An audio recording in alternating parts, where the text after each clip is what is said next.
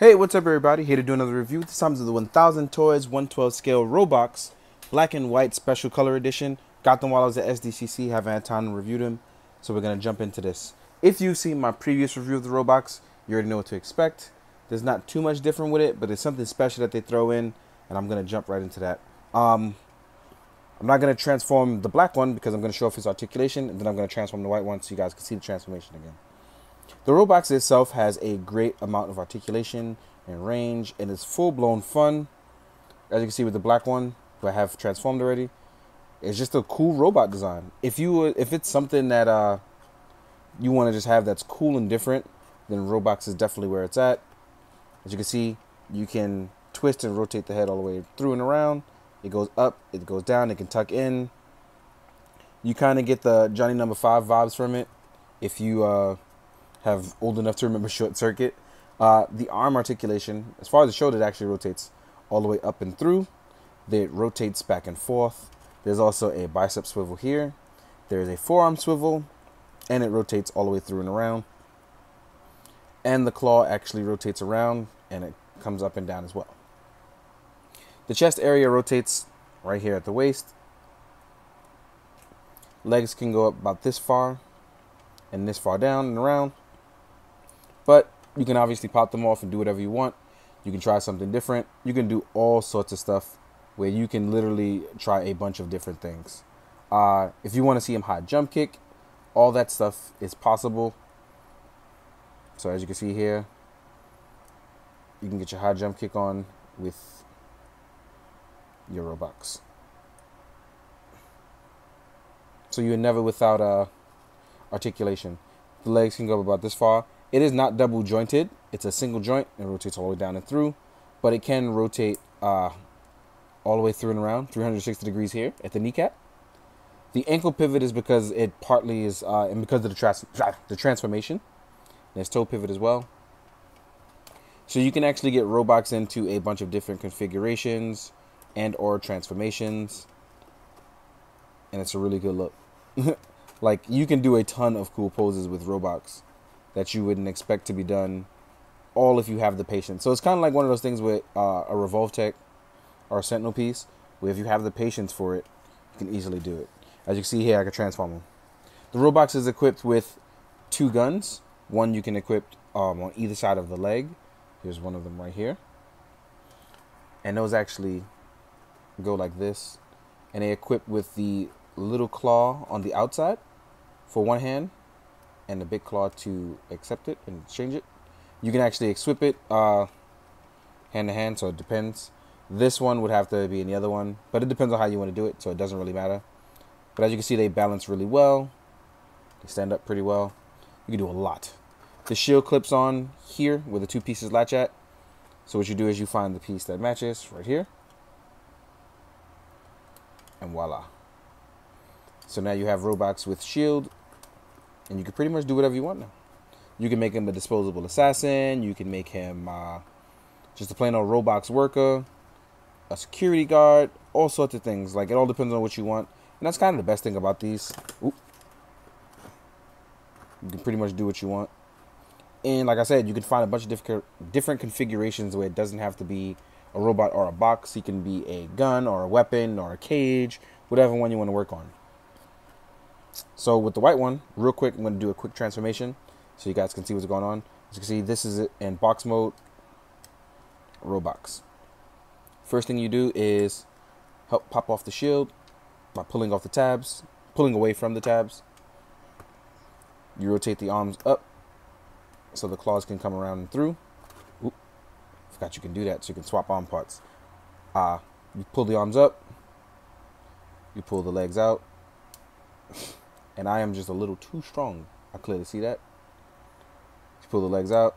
So that's twice now. So you pull the legs out from the lower half and have them rotate through. Let me put this back in so you guys can see what's going on. You pull this tab out. As you can see, it comes out just a little. And you want to rotate this in so the legs are in. Oop. And rotate the leg around. So let's do that with the other leg. I'm being crazy right now. Push it back in when you're done. Rotate the leg around. Rotate this down and around.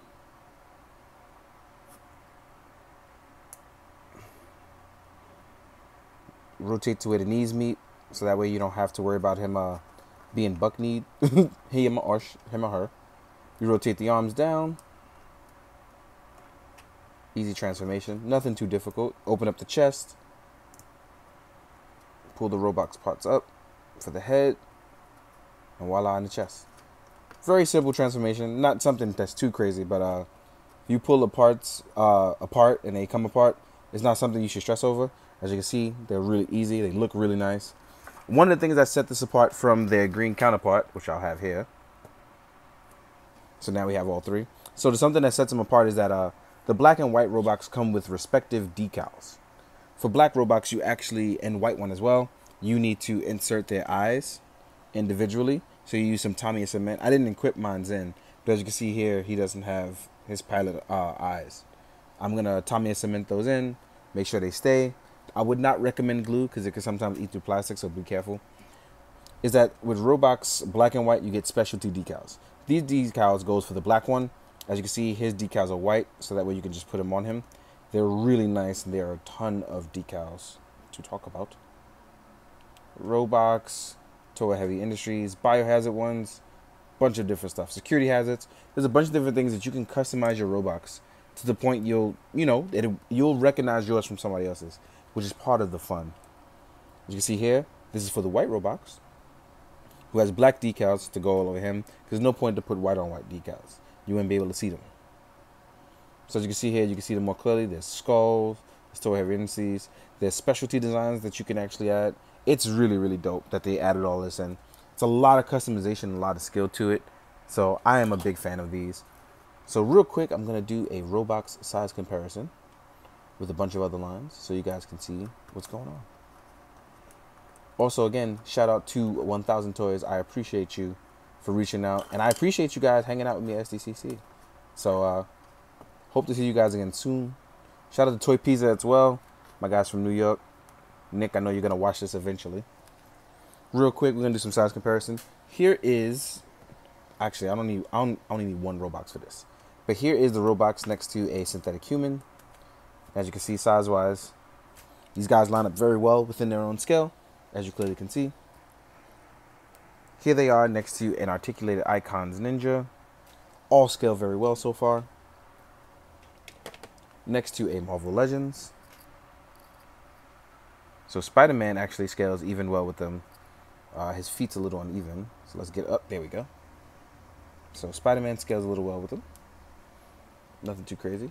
Next to Kamen Rider stuff. SHF. So Robox goes in pretty well so far with everything. Let's see what it looks like with a Mezco.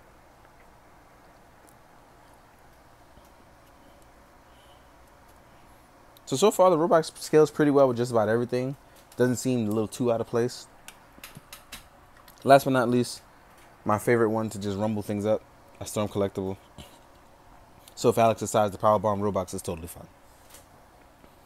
But yeah, all in all, I'm really enjoying the creativity of 1000 Toys, the cool uniqueness that comes along with it as well, and just the fun that you can have with it. If you like Robox, if you like 1000 Toys, I say reach out to them. Right, hey, or make these some different ones, make a normal release. I know these ones are convention exclusives, so if you miss out, it kind of is it's really crappy. But I'm pretty sure they're open to making more in different colors. So reach out to them. Maybe we'll get a red one, which I would love a red one. I would absolutely love a red one. But yeah, reach out, say hi, hit them up on Instagram, send some nice emails. In the meantime, guys, hope you enjoy. Hope you found this informative. Hope you enjoy the photos at the end. And as usual, be good, do good, drink your water. Later.